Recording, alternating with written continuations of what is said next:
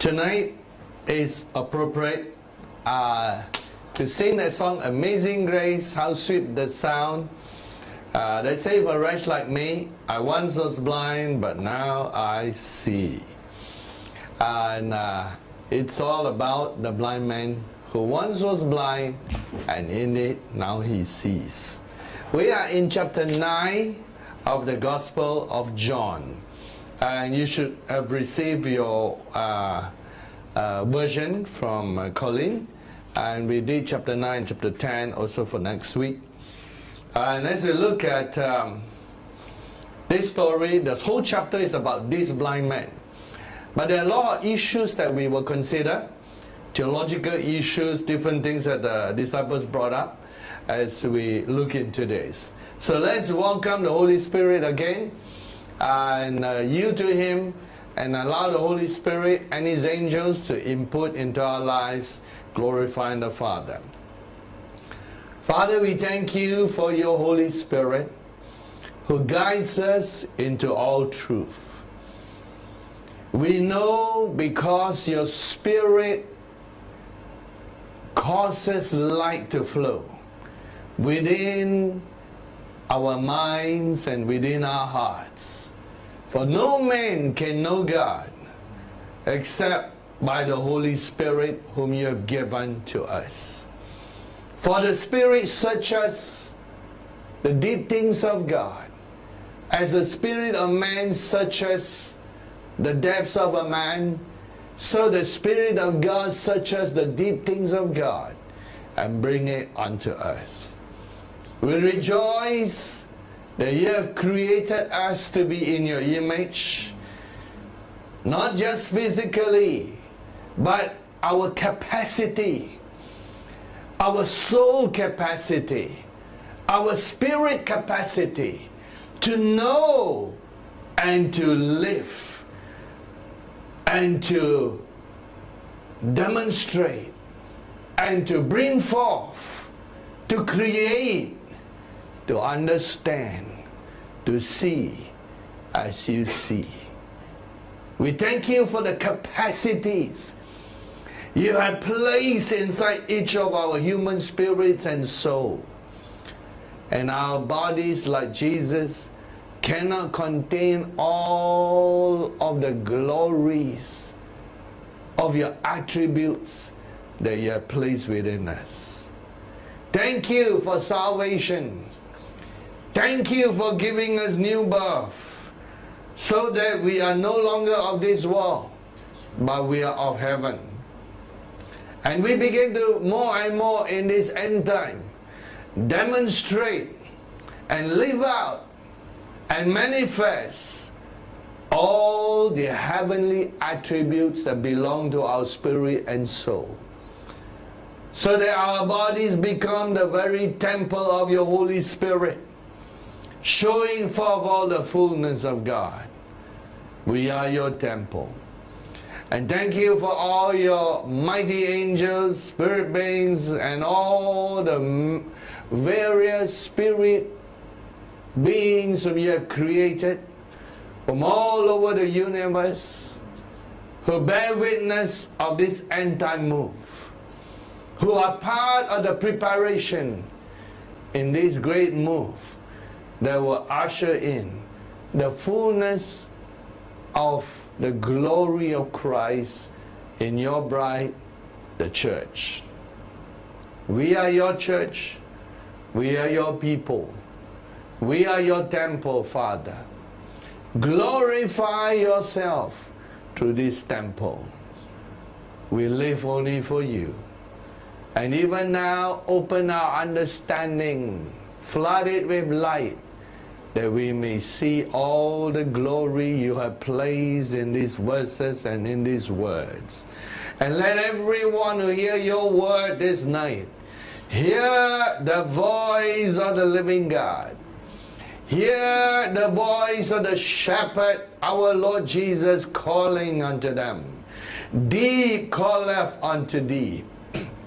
We thank you, Father, and be glorified through our lives, through all that we are. We are yours, O Father. We are yours. We bless you. Fill us over and over again with your worship, your praise, and with your glory of thanksgiving.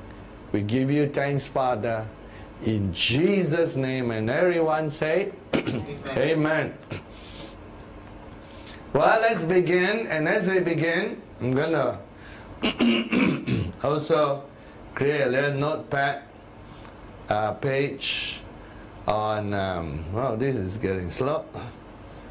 And, okay, we're on this one. A little notepad page. Get ready for the topics that we are going to do. So let's look at John chapter 9, verse 1 onwards.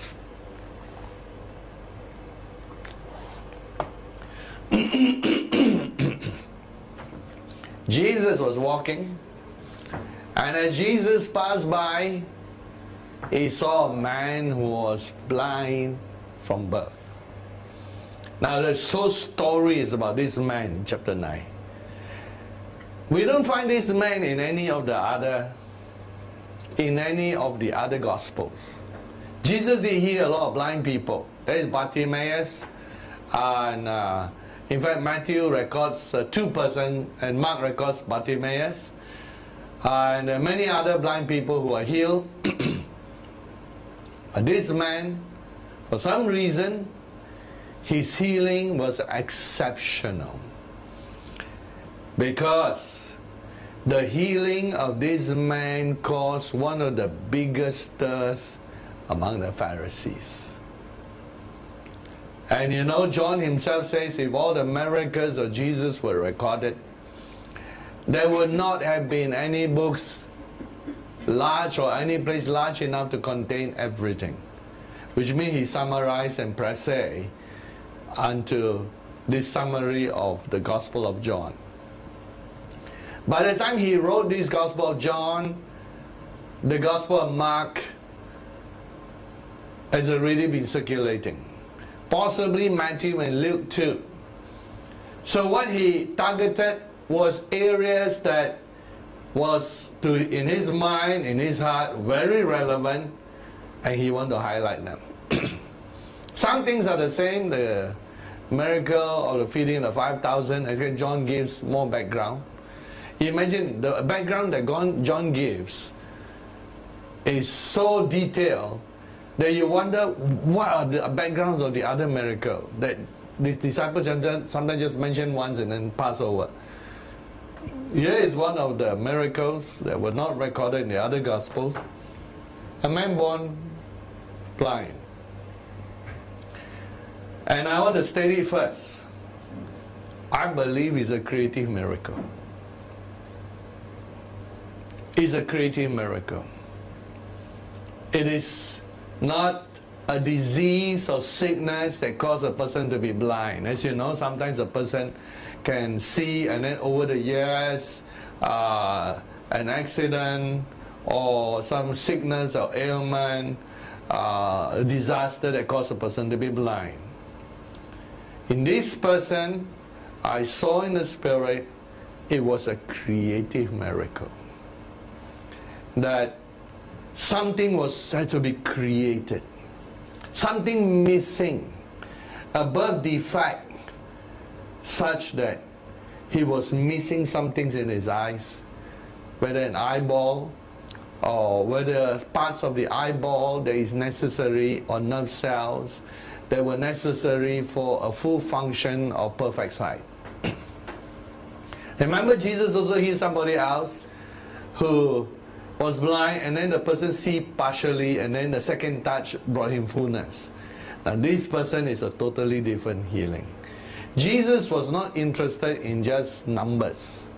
To everyone there's a story. To everyone is a special case. There are no two healings that are the same. And that is the failure of Christians who learn gifts of the Spirit, healing ministries, deliverance ministries by formulas.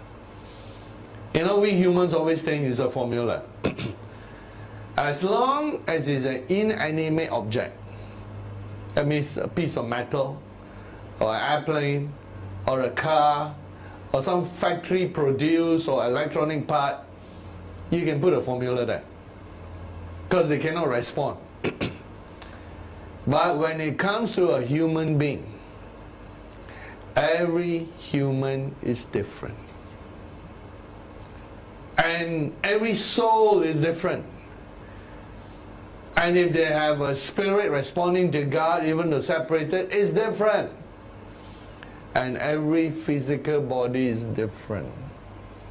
I have a book in my library that talk about the differences between all human beings, and they're not talking about soul area, physical. And it says that the difference in chemicals, the difference in the sizes of their heart, their organs, their tissues can be so different, internal organs. And it would be like normal. So if you ask what is normal, okay, there is a range.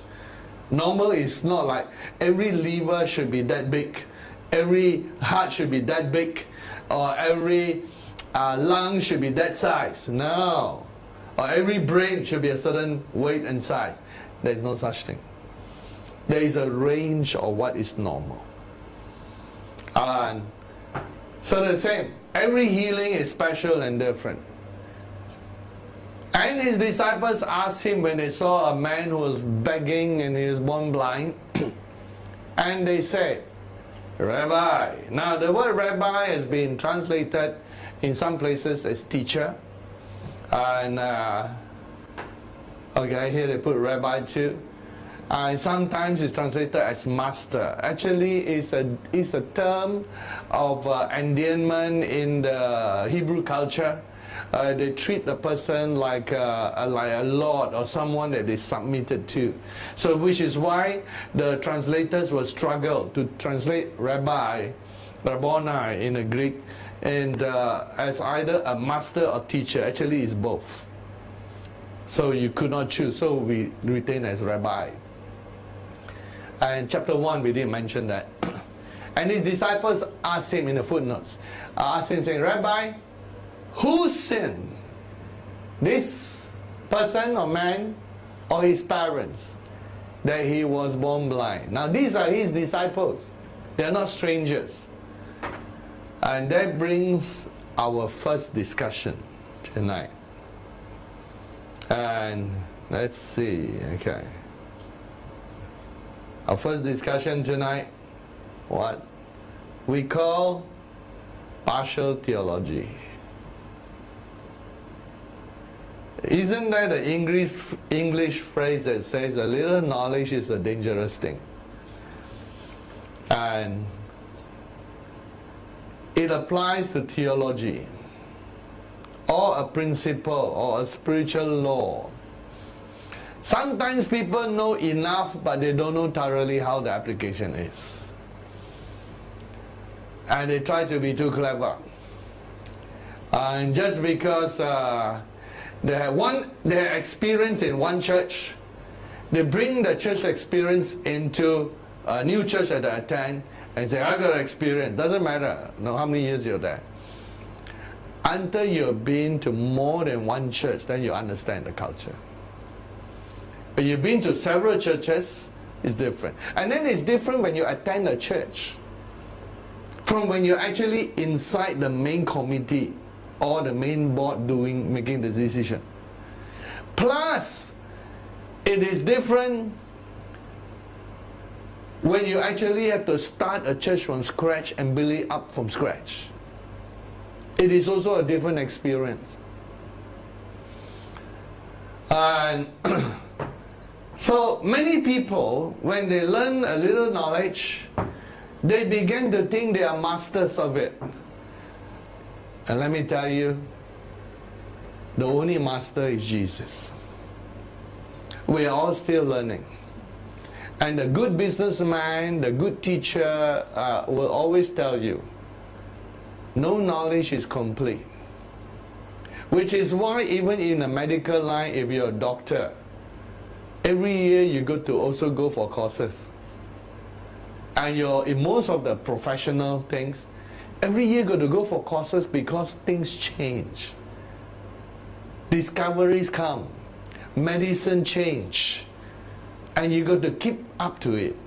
And not in the medical line, if you're in the computer line, things change fast too.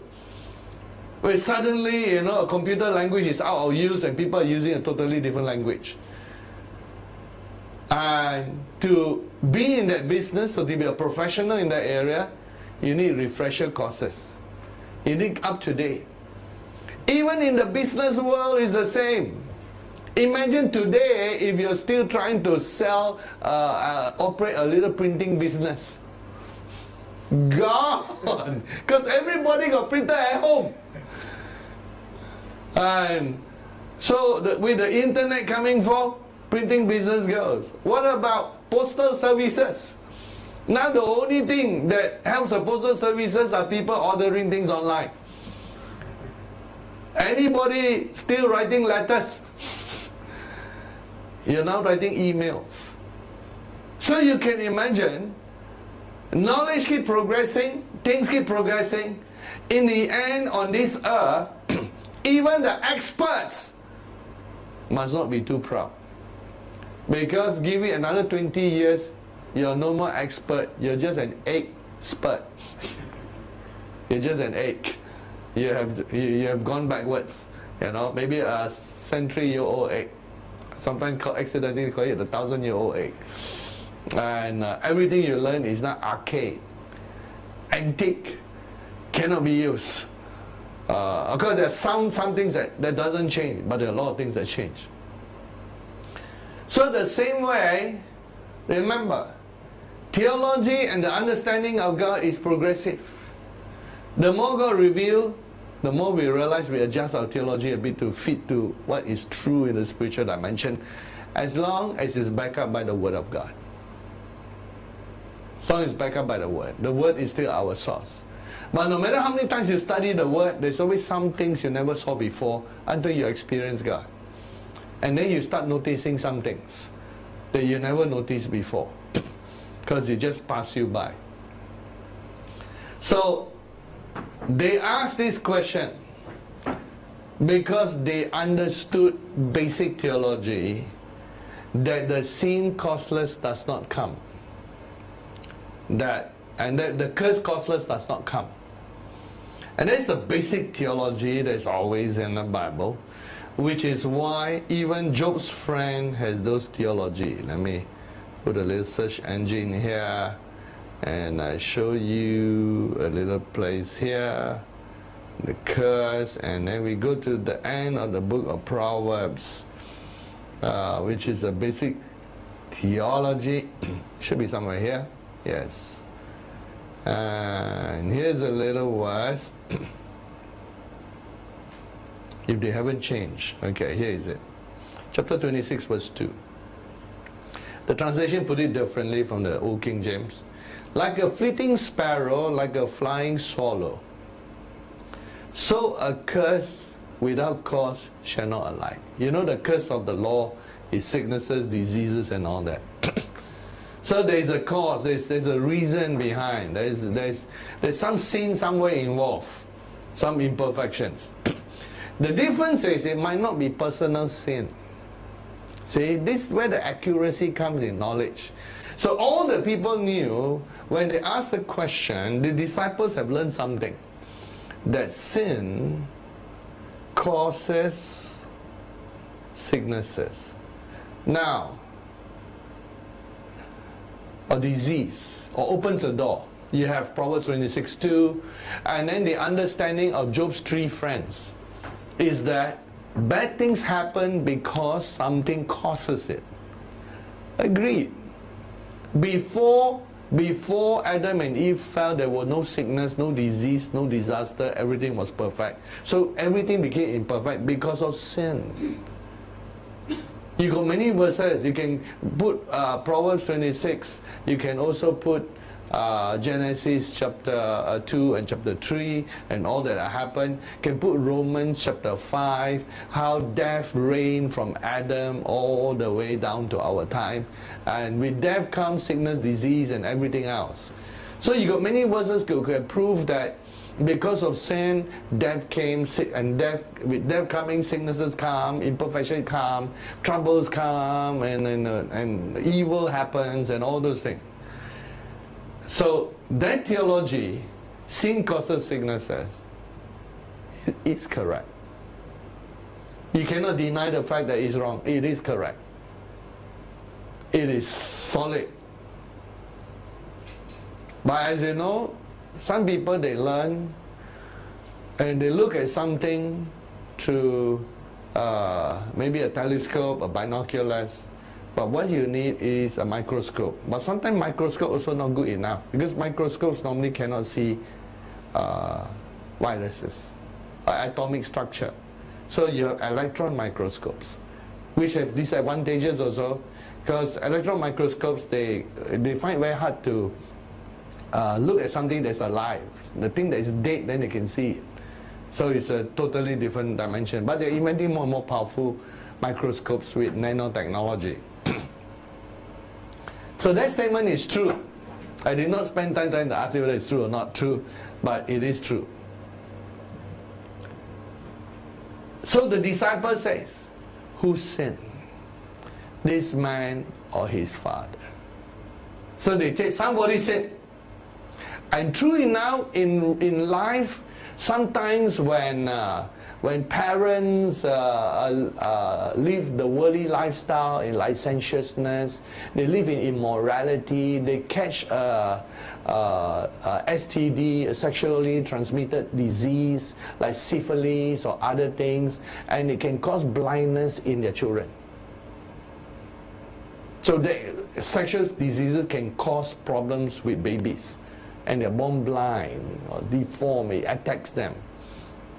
And so it is possible. A child can be innocent, but the parent's sin causes it. Or personal sin, can take place.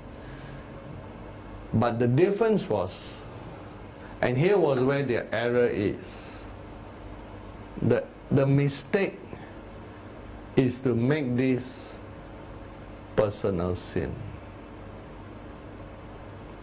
Because sin is in so many categories. See, that's where accurate theology needs to come in. And here's where you have, for example, original sin. See, what's original sin? The sin that came in since Adam. We were born in sin. That's already an open door for sickness to come. You realize that? You're born in sin. Original sin. Or it can be generational sin. It could be many, many generations, and then there's a defect in the genetics that's passed on for many generations. And at some point it appears, and then it's passed on. Today, scientists discover genetic diseases. They can be passed on through the genes. Sometimes passed through the male line, sometimes passed through the female line. So some generational sin. Then it can be, and let's get rid of these two, it can be parental sin. Let's get rid of it. It can be personal sin. So we got rid of these two, right? Can be personal sin. But there can also be a sin of society. For example, in the Chernobyl nuclear disaster, a cloud of radioactive smoke was blown into the area of Russia and also to Europe, all the way to Europe. And so the scientists calculate, well, there's going to be an increase in radiation sickness. But people wouldn't know. People wouldn't know. Because that sickness might appear 20 years later. And like, for example, today, only recently some factory polluted some river in Johor.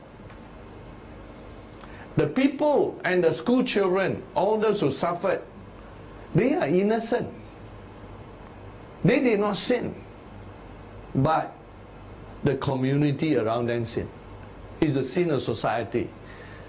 The imperfections that we make.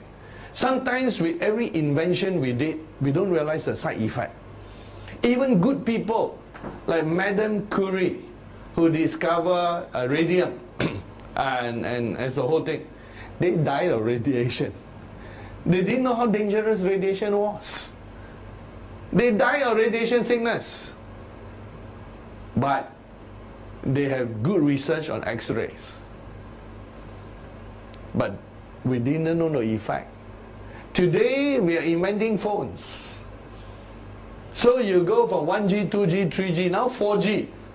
Next is 5G. After 5G, not enough, 6G. Do you know the higher G you go, the more microwave that's going on in the air? So literally you could be living in a microwave. And it might cause sickness and disease that we don't know. Because and always money sells. Look at how long the cigarette companies deny that smoking causes cancer. 50 years ago, 100 years ago, they say no such thing. And maybe when they first discover smoking, they might say this is good for your lungs. And you look at the advertisement long ago, they advertise it good for your lungs. After all, it's a herb. Then, now, 100 years later, it's the opposite. Bad for your lung, causes cancer. Our human knowledge, too slow to catch up. By the time we discover something, people have died. These are the sins of society. That we cause something without realizing we cause it. And the people who are doing it didn't purposely do it, although the one in Johor, that one purposeful. But when a new invention comes, we still don't know the cause. Like for example, when they invented cars, how many people will realize that carbon monoxide is poisonous? And who knows how many people's lifespan have been shortened because they're always breathing the car exhaust. We do not know. Nobody purposely want to do that. But each discovery of society has a side effect. And so, not just for sickness, but for disasters too. I mean, many times we cut down all the forests and don't realize that it will result in floods, and then the floods come because the water, instead of being retained by the trees and the water and all that, and now it's being rediscovered. They have discovered when there are trees and all that, the same amount of rain come is absorbed by the ground, the grass and all those things there before it flows down. But when they cut everything, it flows directly down, and when people actually die from flood and sudden water floods and all those things, how many innocent lives died? Because society in one section did something that caused an effect. Today they also discovered hydroseismic activity, hydroseismic earthquakes. They found that when you build a huge dam, after some time it will result in an earthquake because of the weight of the water pressing on the earth, and the plate of the earth can be affected and cause an earthquake. It's now a proven theory after 30 years of research and data. How many people die from earthquakes that are caused by hydroseismic activity? Sins of society. And then we also neglect the fact that sometimes spiritual activities can have a side effect, negative side. When people begin to open doors to idolatry, demons, and activities of darkness, and with them coming, they also bring sickness and disease. Of course, long ago, it's always blamed on an F. Everything was blamed on some spiritual cause and all that, but that's not true. And so, or EFG, it could be just a natural cause. Don't forget natural cause. Because we live in an imperfect world. And as you so happen to be exposed to certain bacteria and all those things, and by a combination of events that for you, that bacteria affected you more than any another person. And it's just a natural cause. Of course, you might put it under society kind of thing, but let's say, if there's no harm done, like for example, how many people have food poisoning when they attend a function, and because of neglect here and there, bacteria got through, and so not meant for that. Or sometimes food produced in a factory, they can be as clinical as possible, but a tiny little rat squeeze in, then got splashed through the chopper, became part of it. And will it carry something that nobody even knows, because it's all gone into minced meat. And the virus might survive. You never know. And the bubonic plague, in the end, they found was caused by rats. The ticks that live on the rats were spreading the bubonic plague. So if your house was cleaner, you're okay. If one rat got into the wagon and came by, went to your house, and then went near your bed, and the ticks jumped onto your bed, you got bitten by one of those things, the bubonic plague starts in your area. Who's going to blame who? It's just a bacterial infestation because of a lack of hygiene. And sometimes the opposite. People can be too clean. They are now having the understanding that a lot of children that have suffered from simple ailments, respiratory, everything, because it's now beginning to pile up as a data, the research, that by having what we call cesarean, and they're taken out, and they didn't pass through the vaginal cavity and all that, that when the child passes through it, they actually are exposed to all the friendly bacteria. So they actually grow up a bit more resistant to sickness. Whereas the child clinically comes out missing some friendly bacteria that kicks up an immune system. And you research and see there's a whole section that is coming up, but the data is still new. And so we invent something to save lives, and then we end up too clinical. Or people who are too clinical, then they suddenly realize that the baby should have been exposed to friendly bacteria to build up the resistance. So as a result, they protect the child for 10 years, the child never exposed to bacteria, everything is germ-free, and everything. So suddenly, one day, caught flu, died. Because the resistance has not been built up. So all kinds of things, I can tell. So look at the thing. Partial theology is a dangerous thing. The disciple says, who sinned? This man or his father or the parent? They didn't know all these causes. They only zoom in on these two causes. Can you see how narrow they are? How narrow-minded the theology is? Now, good theology is simple, but it must be accurate. This is still very simple. There's more than one. This whole thing supports the statement, sin causes sickness, because these are all sin. What? This even G is under imperfection of society, imperfect knowledge. Who knows, a person in a bubonic plague time might have a pet rat, not knowing that the rat carries a tick that causes bubonic plague. and then died. And there you go. And I think once in a while, got people who keep snakes, the snake ate them. So you go. All these things.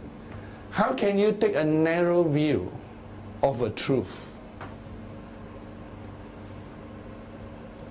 So then you ask the question,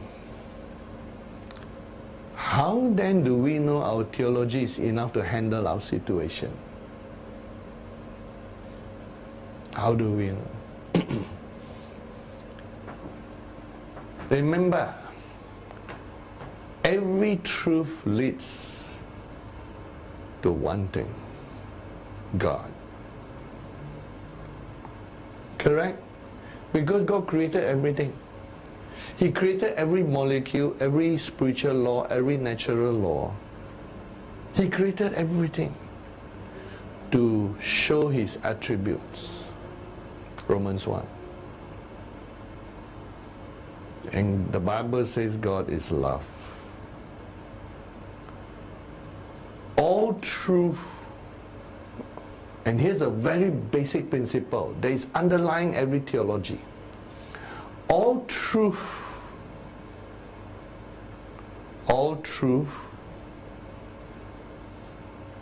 must lead you to, number one, to know God more. To know God, to become more godly, to become more godly, to become more loving. What's the use of knowing all the Bible from Genesis to Revelation and being an intellectual giant to discuss bombastic theological words that only 0.0005% of people understand what you're talking about, and you do not have love in your life? You missed the whole point of what theology is supposed to work. Theology comes from the word theos, the study of God. So, even though our minds might not be giants, our heart has to be giant. Good theology produces loving attributes of God, because all the attributes of God are defined by one word: L-O-V-E. And so, even though your theology might be imperfect, and it's like the theology of Job's 3 friends. You know the theology of Job's 3 friends? Job must have done something wrong. Correct? Because sin causes sicknesses and disease. Their attitude was rotten.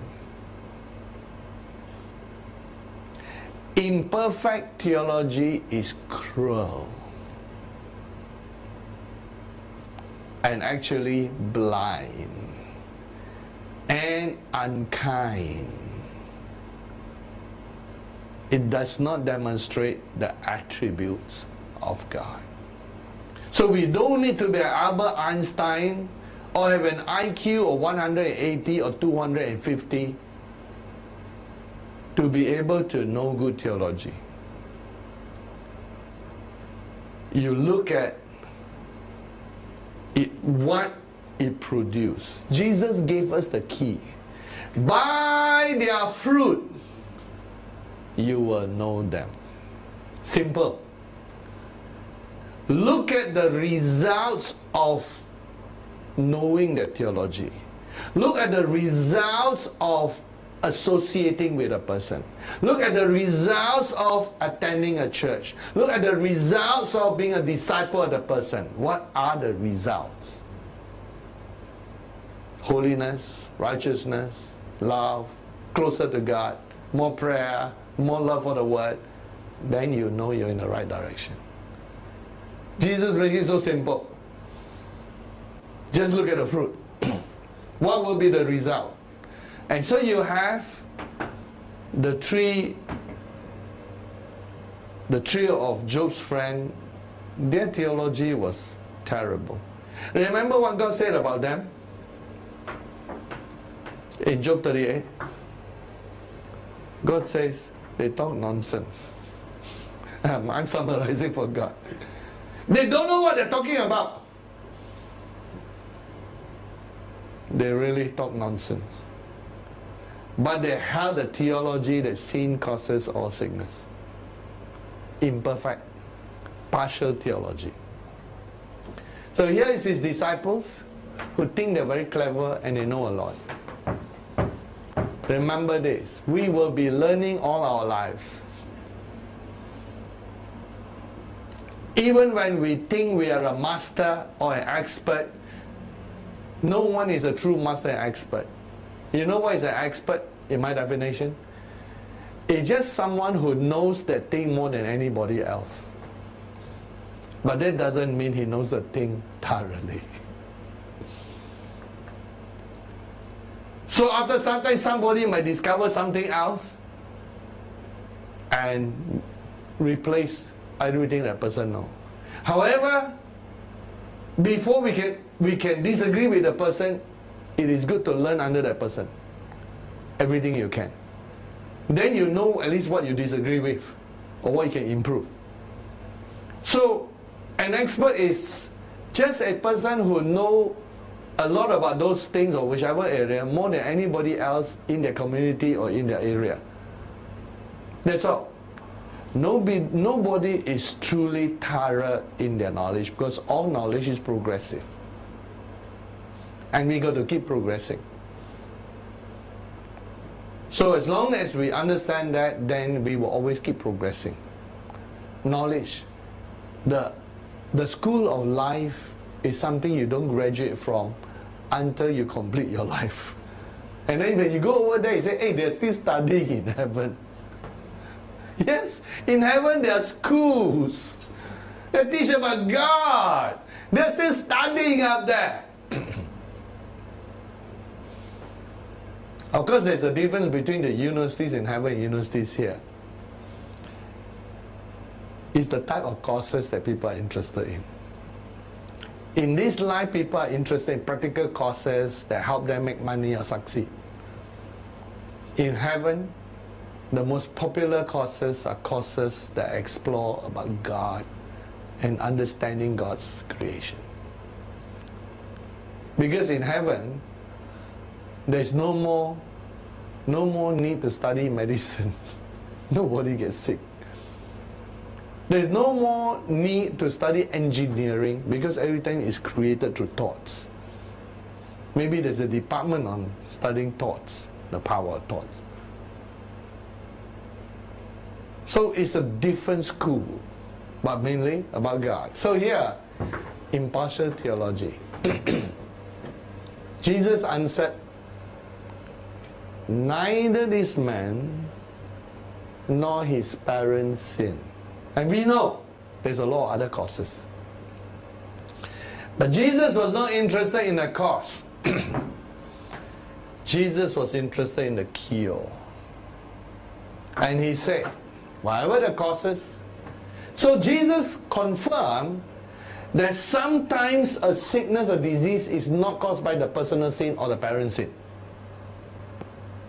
It's confirmed. That can happen. Yet in other cases, remember Jesus healed a man at the pool of Siloam. And by the way, this guy also was asked to go to the Siloam and wash himself. And remember what Jesus told a man who was paralyzed at the pool of Siloam. He says, go your way and sin no more, lest a worse thing come upon you. Which means personal sin might be involved somewhere. Every case is unique. Don't just have a simplistic, partial theology mind. Now, a simple mind is good.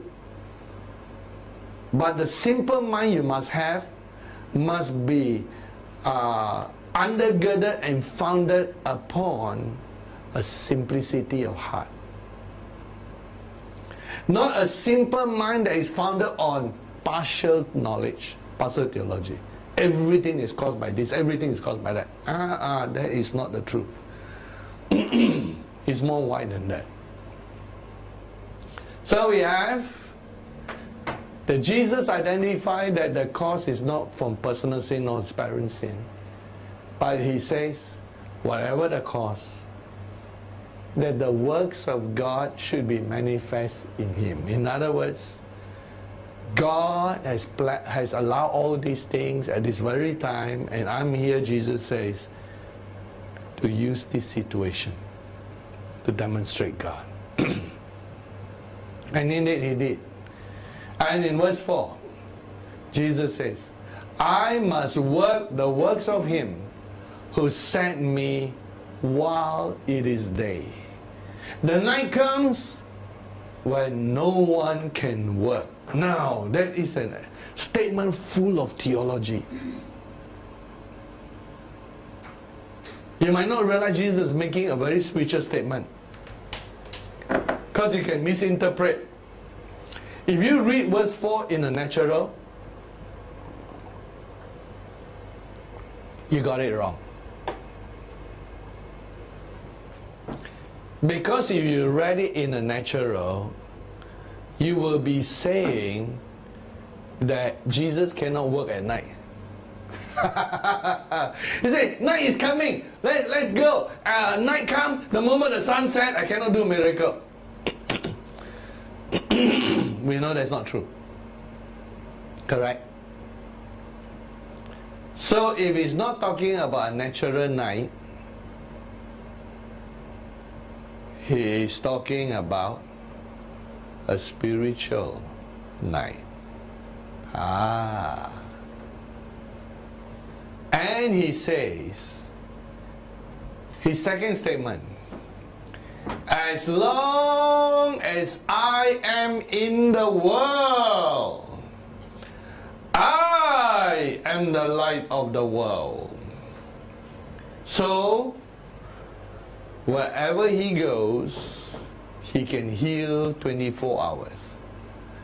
Correct? Because there is no switch. Jesus doesn't have a switch where he says, Jesus, can I turn off your light? Or power saving time. What are you talking about? It is not a natural light. Spiritual light. Behind it tells you how miracles take place.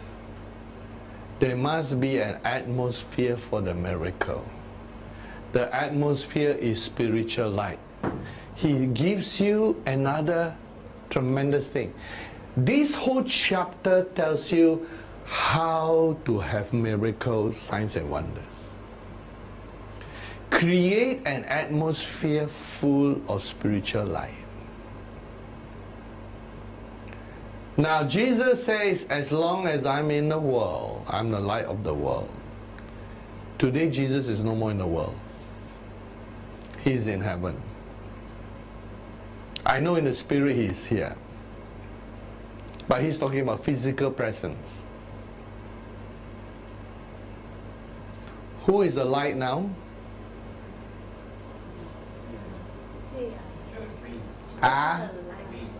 We are the light. He said in Matthew, you are the light. You are the light of the world. A lamp that shines must be placed on the pedestal to shine, not be hidden in the bushel, on the lampstand. We are the light.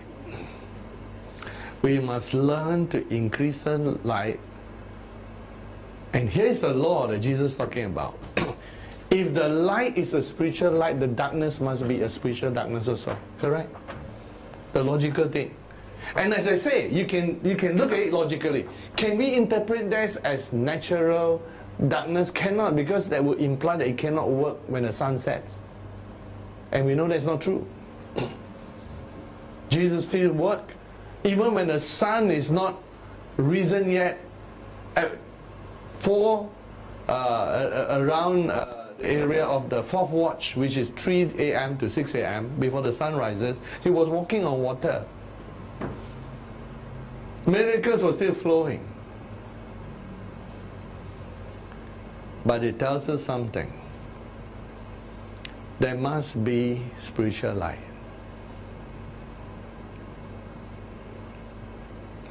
Every place you go, in every city you go, the devil tried to cast the shadow of darkness on people. And as long as the people don't want to come out of the shadows into the light, miracles, signs and wonders cannot come forth. You must produce the light. You must be the light and know how to be the light. You go in our scriptures. We're not going to turn to all the scriptures, but I just quote to you. 2 Corinthians chapter 4. The light began when the gospel came. Whenever the gospel is preached, it says light is shining, correct? And Paul says in Romans 1 that it pleased God through the foolishness of preaching to bring deliverance, the power of the gospel to people, the power of God. So whenever preaching is being done, light is flowing. All healing needs light. That's why Paul in 2 Corinthians 12 verse 12 says that the signs of an apostle will manifest with much perseverance. And then you have an example of that in the book of Acts 19, and he described what happened in Acts 20. He says for 3 years he preached the word day and night. And towards the peak of that time, signs and wonders started happening. So the more word is preached, because thy word is a lamp unto my feet and a light unto my path.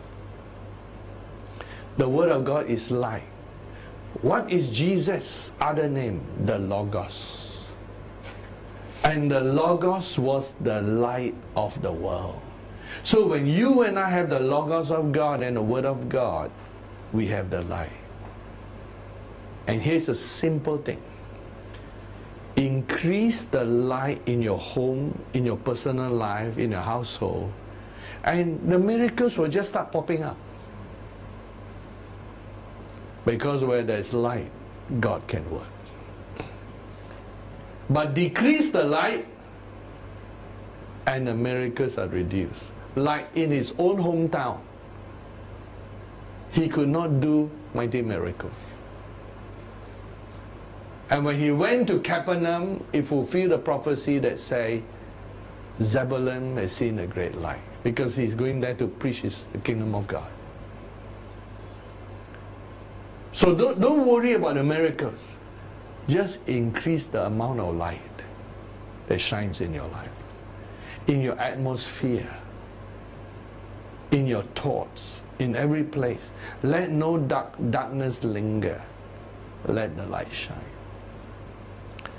In the spiritual realm, there are places of darkness that people don't realize. Do you know that if your eyes are open right now, the whole earth, despite the sun shining in the natural, is dark? The only pockets of light are where there is open heavens on the earth and streaks of light of God's people praying, breaking through the heavens. But otherwise there's a layer of darkness that covers the earth. And over every city and over every place is sometimes a principality, a power, or ruling spirit. I remember I described the one in Korea. Is that a woman with evil eyes and whose teeth are like this sharp teeth, and but with the face pale and white, with 2 patches of pink or red here. That looks like the Korean dolls, except the eyes are evil and the teeth are like sharp fangs kind of thing. Do you know what the spirit over this place or this country looks like? Eh? Spirit of gluttony. Gluttony, yeah, sorcery. sorcery, is a woman's body with 2 heads, and under her are a lot of beasts under her with claws and with sharp tongue. And you know, claws are things that lock people into slavery, and the tongue is all kinds of words spoken. So when people yield to that, they use their tongue for evil, or words, and all those things. Each place spiritual force is different. As the enemy is exposed, then you know the principalities and powers over the place. So there are a lot of little soldiers under this principality and power.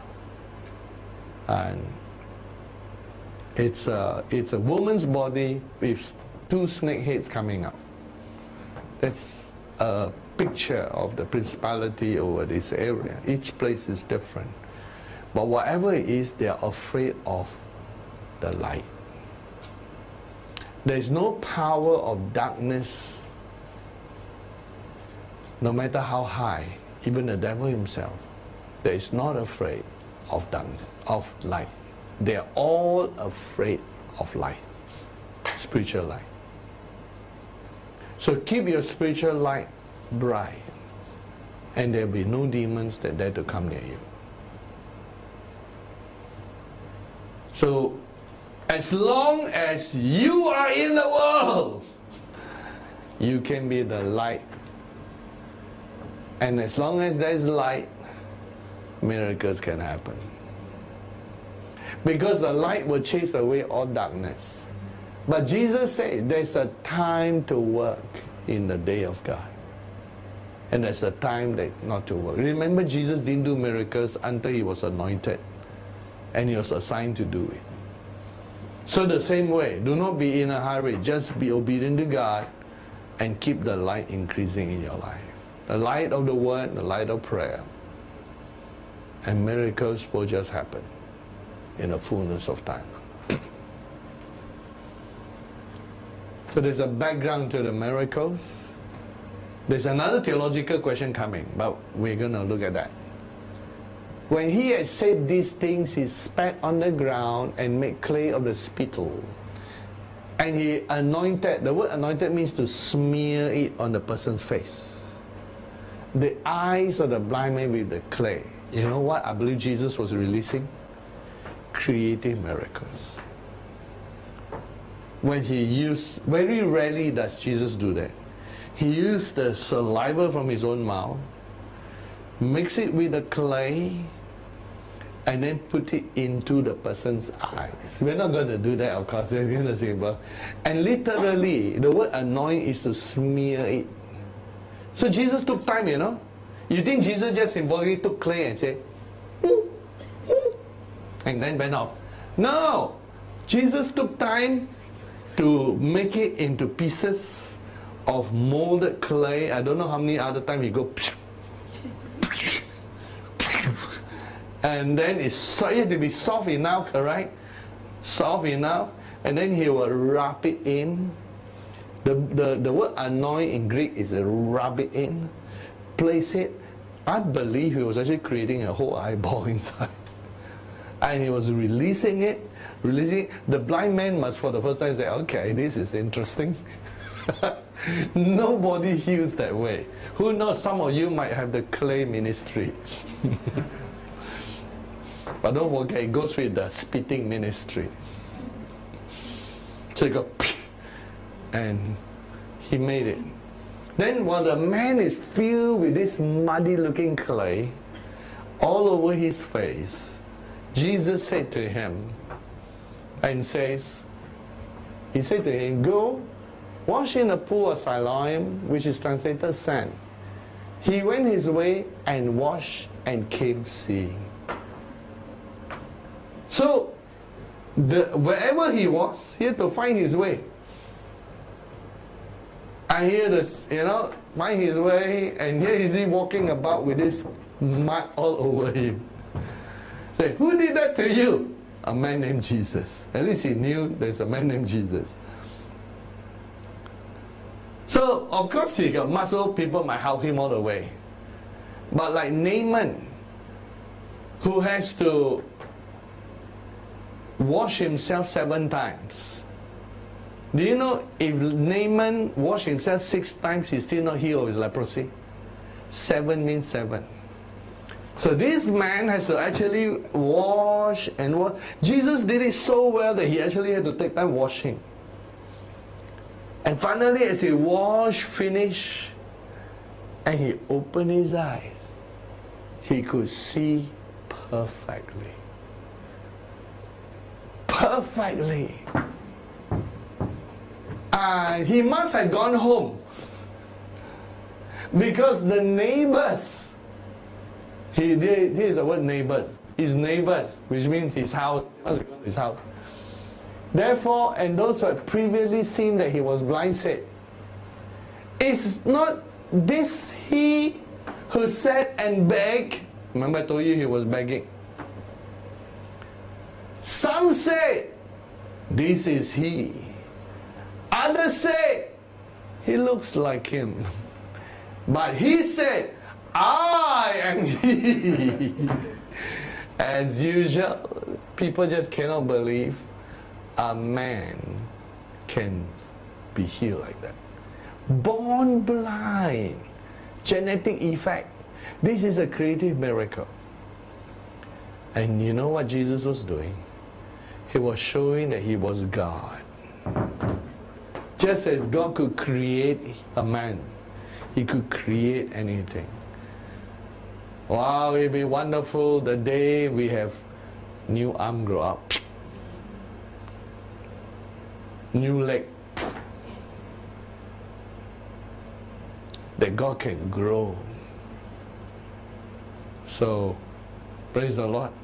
What we will have, I believe, is as we preach, as we minister, as worship, the arm comes up. I don't want slow motion one. So as they worship, you know, like the movie. So first you got the extension, like clay, like that. And then if you are not persistent enough, all you get is a stump. The what? Hear, O God Almighty, and angels of God, we want instant. We don't want and then we got to keep singing. After 2 hours only reach the elbow. And then we say, wow, another 2 hours go. Then there's a clump there.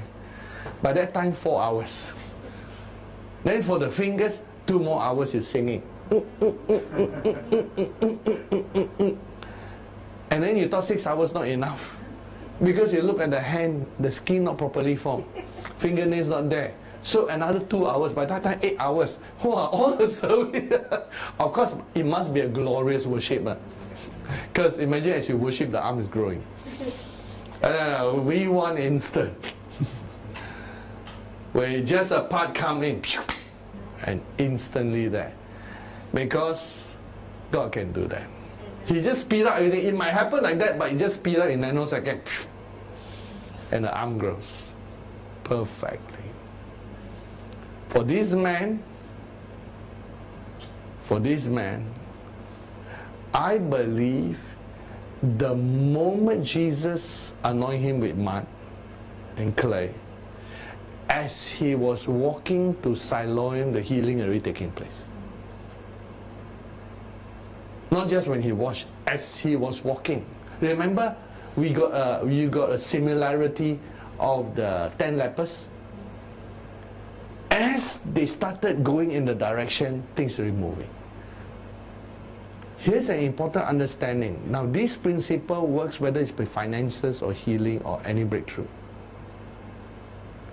The moment you start believing and acting in that direction, God already start moving. And that's why people don't want to believe until they actually see. They don't realize even when they don't see, if you keep walking in the direction, God is already moving. And you need to keep moving in the direction of faith and walk the walk of faith for God to complete everything. So this was a wonderful miracle.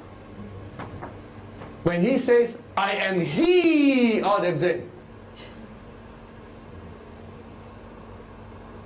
Those who say, he's like him. Some who say that this is he. And the first question they ask is everybody asking. Therefore they say to him, how were your eyes open? He answered and said, see, he knew Jesus. A man called Jesus made clay, anointed my eyes, and said to me, go to the pool of Siloam and wash. So I went and washed, and I received sight. So beautiful. Then they, I missed one word. Then they said to him, sorry, gonna put that back on the shelf. Then they said to him, where is he? He said, I do not know. Don't know where he went. Of course, he didn't see what. The last time he only felt the hands of Jesus. But I can tell you, that man today is in heaven. He's rejoicing as one of the few who Jesus spit upon. It's a privilege to have Jesus do that. And he must have known it was Jesus because he knew. But of course he didn't see Jesus at that time. And here comes the main thing. In fact, this encounter didn't end. It ended in chapter 10. That's why I have to translate all the way to 10 to finish the story. But today we preach 9. Chapter 9. They brought him who was previously blind to the Pharisees. And that starts a new thing. And it was the Sabbath day. Oh no. There was a day that was controversial. But you know what was wrong with the disciples and the Pharisees? And okay, is that they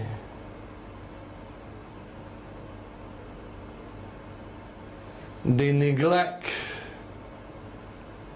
another important aspect of what theology is.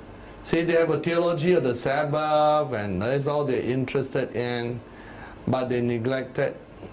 See, partial theology is a bad thing. So I illustrated with that. And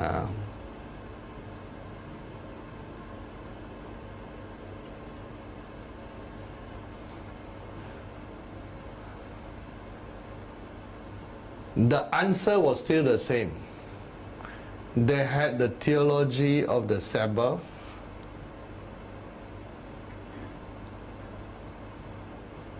There are many other theologies, but they focus on the what you call the physical ceremonies. What you can do and cannot do.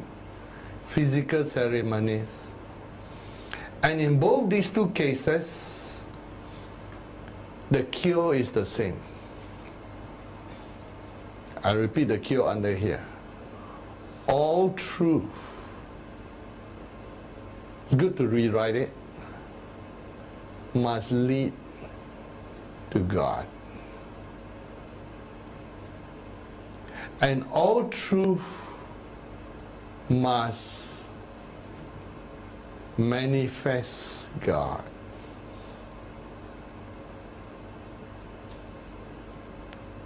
And because God is love, all truth must be in line with love. They want to keep the Sabbath, but they are so cruel. In fact, when you read this story, you will realize they didn't appreciate the healing. They didn't appreciate the miracle. They didn't care for the blind man who now can see. They only care for their own religious customs. So this is another narrow-minded theology. If theology makes you narrow-minded and not open to thinking more biblically, and if theology makes you a cruel person, if theology makes you a Pharisee, your theology is a partial theology. And your ceremony is a partial ceremony. You do not know everything. You're specialized in a narrow aspect. There are so many other commandments, but they keep emphasizing the Sabbath day. So many commandments. Sabbath day is 1/10 of the commandment. There are 10 commandments. It's just one of them. The Pharisees don't even obey the commandment about honoring your father and mother because Jesus rebuked them for that. He says when it comes to giving you offerings, you can empty a person's place and everything, you covetous people, and they don't care for the home. They only care for the Sabbath because by the Sabbath they can make more laws and rules and govern the people. Again, it's a symptom of partial theology, a symbol of incomplete, what I call incomplete understanding. And we need not have great minds with high IQs. All you have to do is that leading us to God, closer to God, or away from God? Is the truth manifesting more of God in your life, bringing you closer to God? Is it in line with love? Because God is love. You can discern good theology from your heart, not from your head. If it doesn't vibrate in your heart that that this is indeed going towards God, you really know something is wrong. So let's go back to our Lord Jesus. And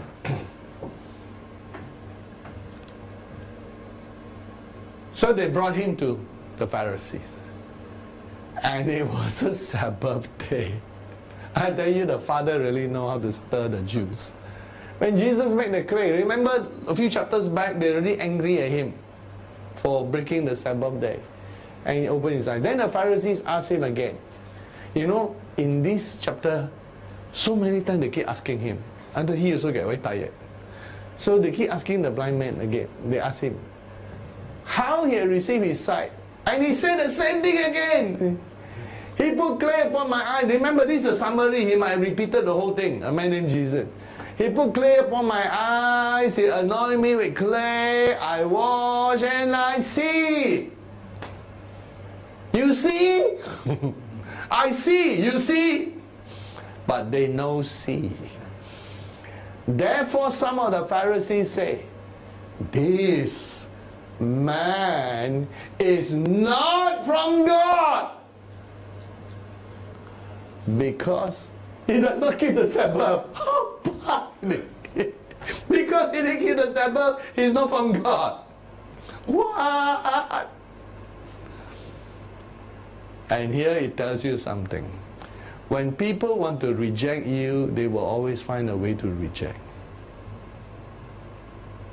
They will always find, but you find that they're always afraid to debate face to face, which is what Paul loved to do. If you truly know the truth is willing to confront the lies. So their conclusion that Jesus is not from God is that he didn't keep the Sabbath day. What a conclusion. And Jesus already explained to them, on the Sabbath day your donkey fall down, do you go and have the donkey? And they all went quiet because they did have the donkey. So you can have your donkey, I am helping the poor, and I'm helping the person who is sick, so is a man better than a donkey? Jesus already argued and reasoned with them. And all they saw it, he didn't keep the Sabbath. He didn't keep the Sabbath. They got this narrow blindness. He didn't keep the Sabbath, so he's not of God. Anywhere not in my vision, the tunnel vision is not of God. Partial theology is a dangerous thing. They have a theology of the Sabbath day, but all wrong theology. All wrong theology. Because, you know what was I did not go into the details, but I could go into these Sabbath details as I went to the sin causes sickness. I give you an example. I use a different color so you can see through. We could talk about, in the first place, what is the meaning of the Sabbath. I want to show how shallow the theology was. The meaning of the Sabbath, or the purpose of the Sabbath. You can show that even on the Sabbath day, they're allowed to gather the manna at the beginning. You know, and then after that, on the Sabbath day, then they say you gather before the Sabbath, but on the Sabbath day they can still eat what they gather before the Sabbath. The first man that broke the Sabbath went out to try to gather. So there is a meaning behind the Sabbath, and then there's a question of what defines work. What is the definition of work? They don't have a proper definition for what is not work and what. Until today, do you know the Sabbath has become so ridiculous that you cannot switch on the light? You know, the switch on light is work. It's really gone to the ridiculous. But it's been passed down the line. You cannot even cook. Cannot cook. Cannot drive. Now, obviously, if the whole country is obeying the Sabbath, you also cannot take gun, correct? So you know the enemy tried to attack Israel on Yom Kippur while they're fasting. Exceptional cases. Essential services. On the Sabbath day, cannot close airport. On Sabbath day, policemen still need to work. On Sabbath day, bus and train still need to run. If you can have Sabbath, you cannot drive, but the train driver can drive. Can you see? There's no limit to how you interpret the thing. What is the definition of work? And Jesus' definition is, you know, he say the donkey fall down kind of thing. He says, where there is a need, you still can meet the need. Still can help the poor. It's based on a situational need. And of course, Jesus says healing on the Sabbath day is okay. Because on the Sabbath day, they preach the word. What? So the preacher preaching is also work. What? On the Sabbath day, they walk to the synagogue. Why walking also work? What? So what define work? And healing is okay. Actually, on the Sabbath day, it's okay to do good. And then if you are a musician on the Sabbath day, you're playing music, also work what? So you can see, when you go into the details, Jesus said the Sabbath was made for man and not man for the Sabbath. The Sabbath was a day of rest.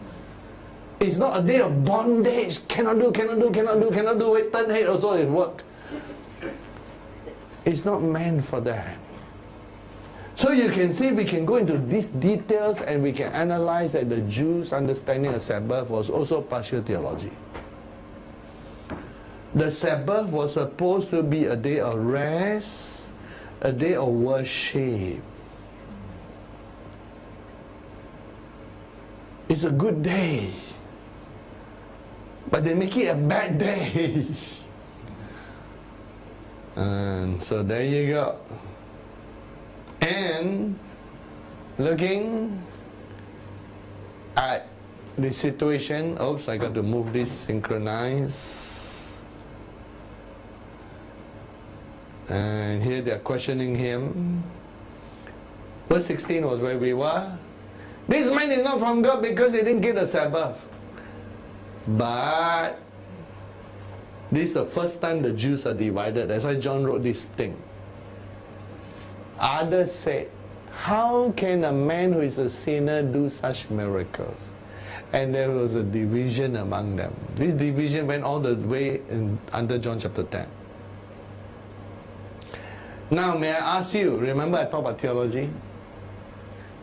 How can a man who is a sinner do such miracle? We're going to ask the question. Can a sinner do miracle? Because it's going to come out again. Okay, hold that thought. They said to the blind man, again! I think the blind man tired already. You know why? After he was healed, his neighbor asked him, right? Then he had to say, I am he. Then they asked him, how do you get healed? And the man put up, pop, pop, pop, pop. And then he tired of talking. Man put pop, pop, pop, pop, play. Then I went to wash. Then I can see. Then they dragged him to the synagogue. So the synagogue, a new set of people asked, how do you get healed? He take clay, pop, pop, pop, pop. And then I wash. And then I see. And then they all argue. Is he from God? Is he, this man is not from God. Then finally they asked him. They said to him, again! Okay, they say, what do you say concerning him? He who had opened your eyes? The man said, he's a prophet. Okay, he's better than them. Actually, he's better than them.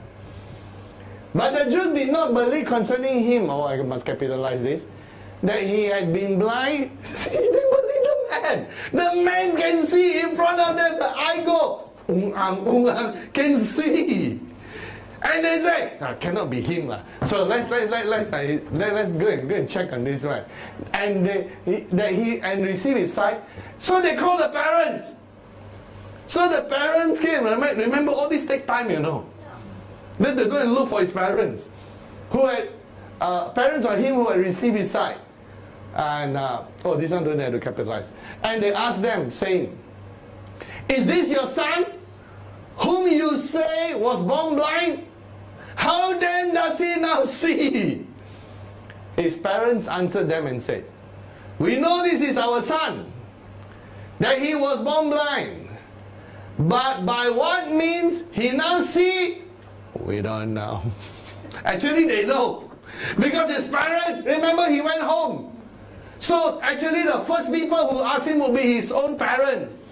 Because your son born blind, out there begging, throw away his walking stick, came back, Surely the parents said, son, what happened to your eye? So he must have said the first time, a man called Jesus, take clay, he anoint my eyes, and I went to the pool of Siloam, I washed, and now I see, yay! And then his neighbor asked him, so he says, okay, a man named Jesus, he put clay on my eye, and then I went to the pool of Siloam, and I washed, and now I see. Then he said, can I, let's bring him to the synagogue. So the synagogue, the Jews asked him, Pharisee, how do you see? Oh, a man named Jesus. He took clay. He put it on my eye. And this sounds like a beauty treatment by now. And I went to the pool of Siloam. And I washed. And now I see. And they say, you see, we don't see. Right? And so they got his parents.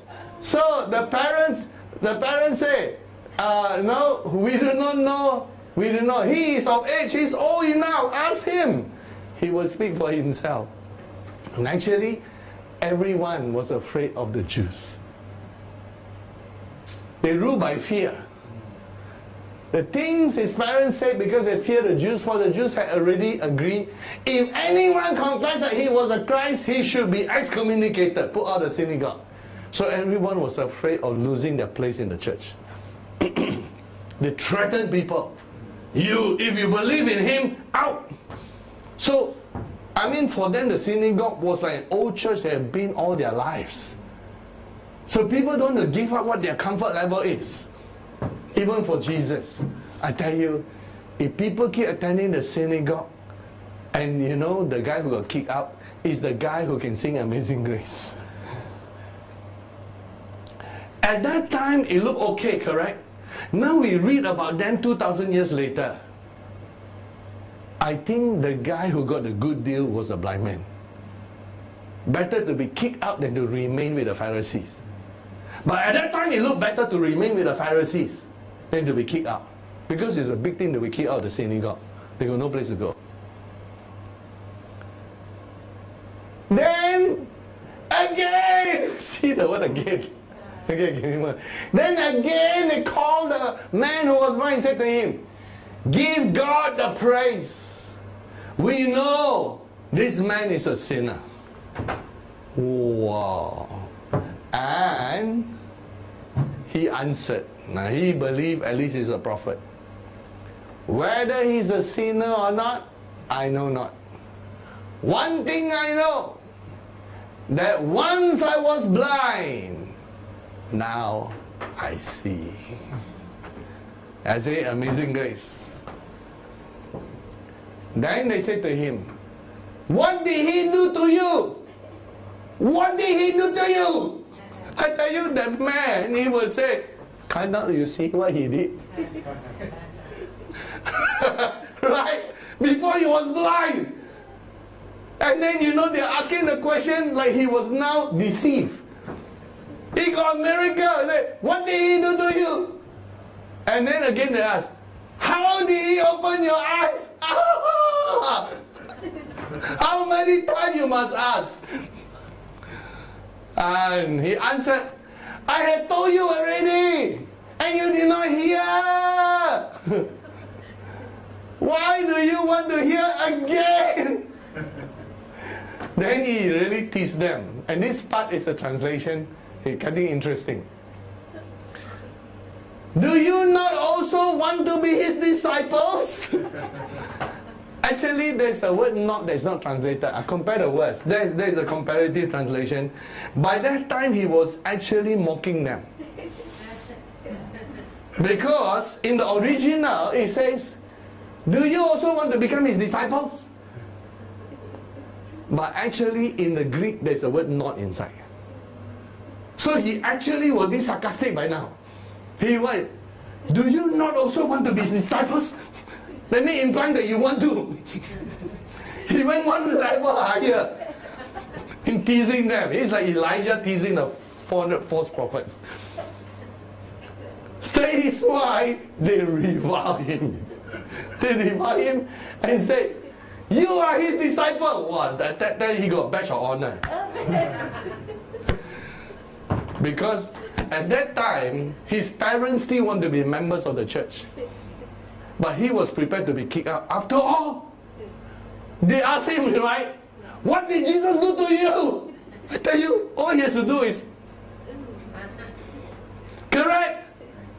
No one could do that to him. That was worth being kicked out. He now got 2 eyes.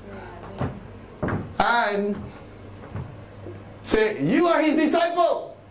We are Moses' disciple. We don't know who he is, but we know Moses. I tell you, if Moses around, I'll give them slap. They don't know what Moses was like. Moses would, you know, give them a kick in the bum and say, come on, man. We know that God speaks to Moses. Yeah. As for this fellow, we do not know where he is from. Now, by that time, the man whose eyes were healed, he really upset at this fellow. Because he's now going to defend the guy who healed him. The man answered and said to them, why? This is a marvelous thing. You do not know where he is from, yet he opened my eyes. He really, everything was about his eyes. And then he says, now we know that God does not hear sinners. But if anyone be a worshipper of God, and does his will, him he hears. So the man refused to accept that Jesus was a sinner. He knew he was a righteous man. Since the world began, it has been unheard that anyone opened the eyes of one who was born blind. If this man were not from God, he could do nothing. Now, is the theology correct that God doesn't hear sinners? It is correct.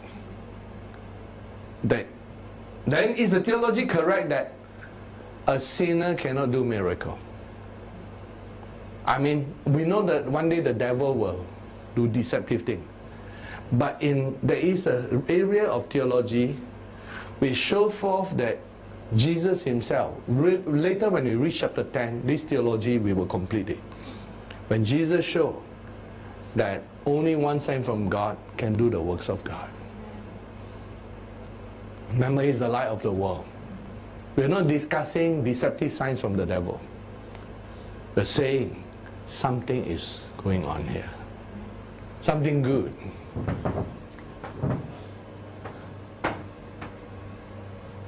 So they answered him, "You were born completely in sins. You are teaching us." And they pushed him out. So you can see they refuse to learn. They refuse to hear. Even a miracle didn't change their mind. How sad. A miracle was not good enough to convince the Pharisees. And they're still holding on. Sabbath day. Sabbath day. Here's a blind person's healed, lame person healed, thousands are healed. Sabbath, Sabbath. What is these people? What's wrong with them? Which Jesus is going to say that statement afterward, you hear. When Jesus heard that he is thrown out, cast out, Jesus actually went to look for him. So news spread. And when he found him, because he was looking for him, the word found implies looking for him. So Jesus looked for him. He said to him, "Do you believe in the Son of God?" He answered and said, "Who is he, Lord, that I might believe in him?" And Jesus said to him, "You have both seen him, and it is he who talks with you." And he said, "Lord, I believe." And he worshiped him.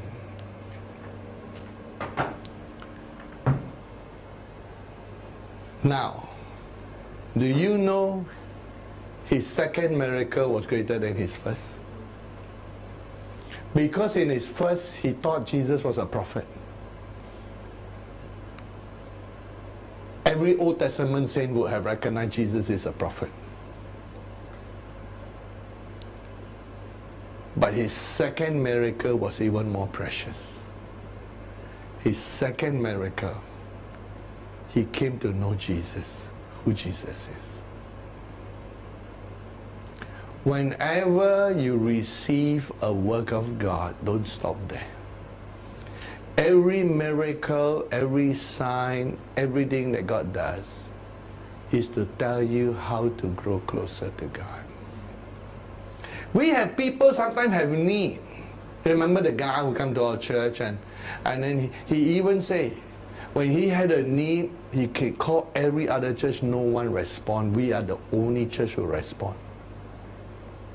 He received his breakthrough, his miracle, attend here for some time, but it's gone.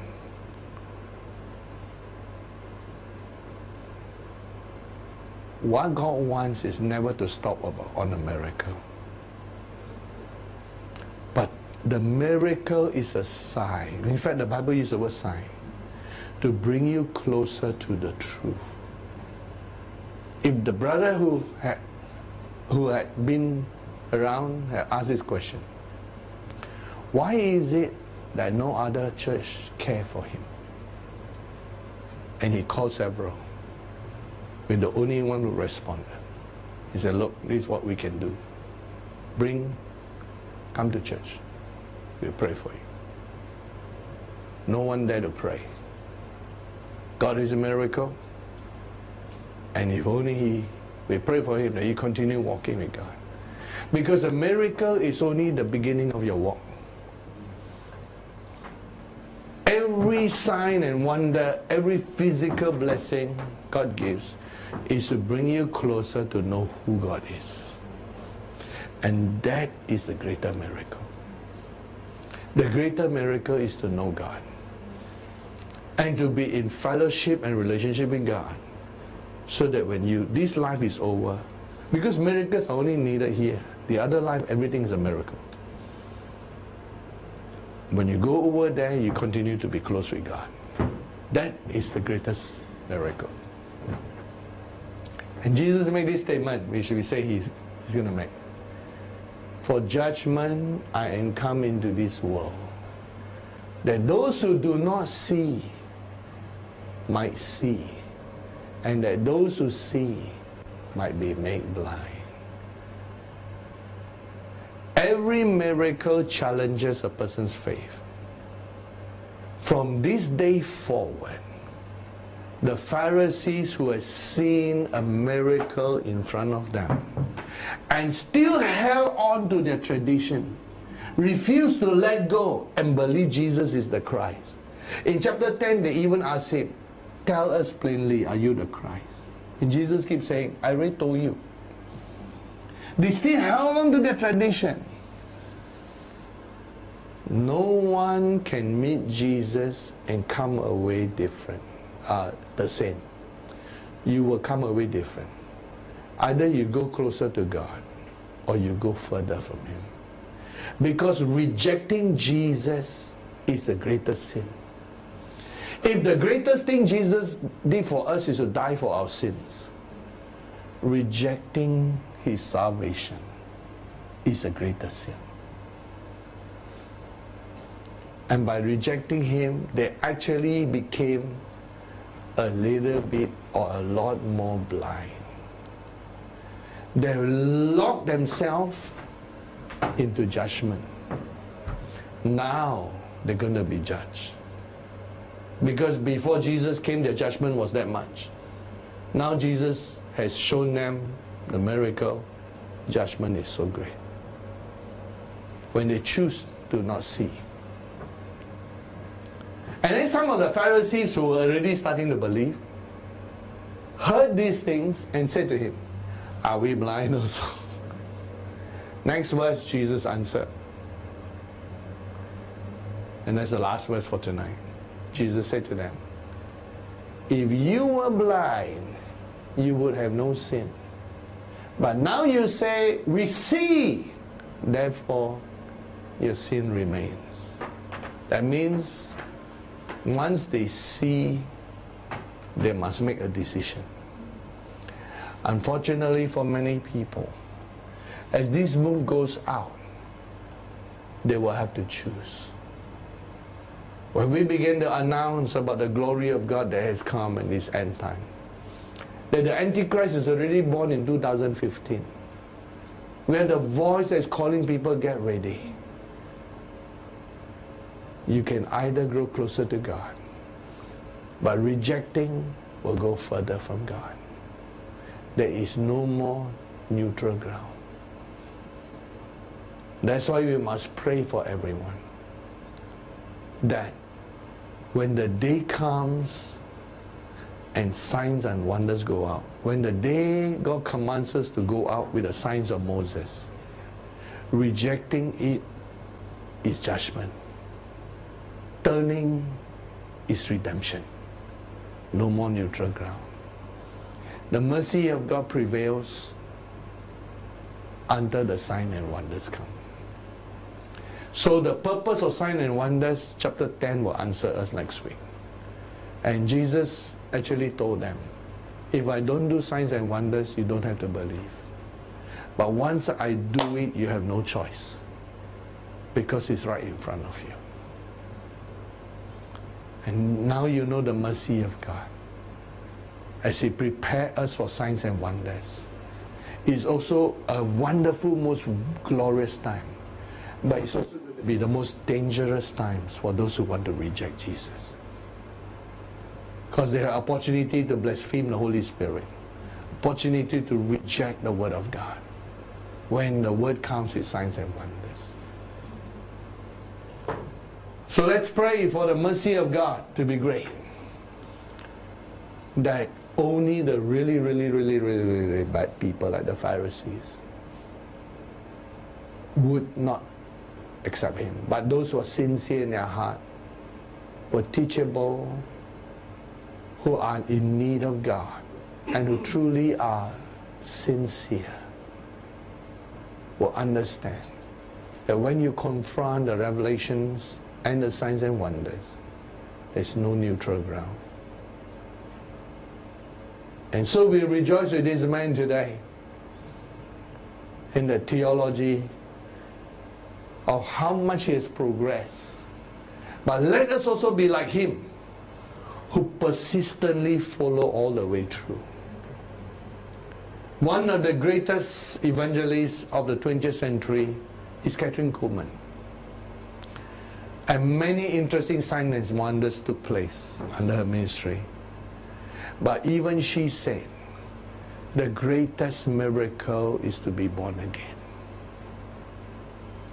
And the greatest privilege we have is not just the transformation of our lives, our bodies, so that every healing, every help, every power is available to us. But the greatest privilege we have is to know God. To know God the way Jesus knows. Isn't that going to be wonderful? We should look forward not to just signs and wonders. We should look forward to knowing God the way Jesus knew while He was on earth. So that when the Father talked to Him, He knew. And He knew God perfectly. We are to know God perfectly. Let's pray. Father, we thank You for this time. Thank You for Your word. Thank You, Father, as we are challenged by this man who was healed. So much that he started talking and declaring about God. We ask the God that You establish us in this grace that this man had experienced. In Jesus' name, amen. Let's all rise together.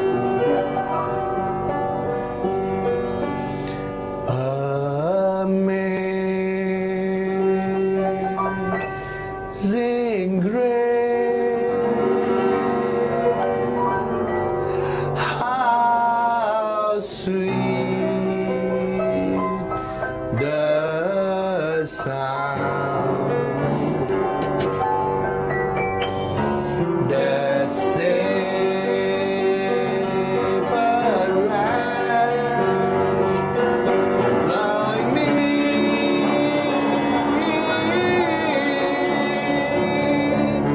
I once was blind, but now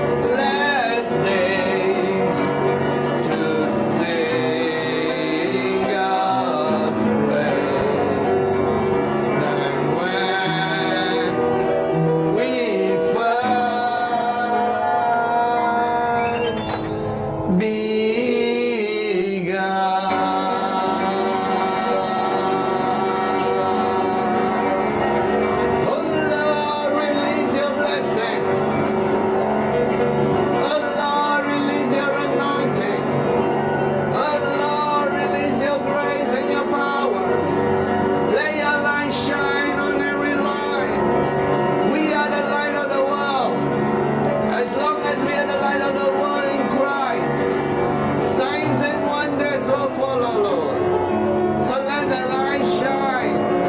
Let the light shine.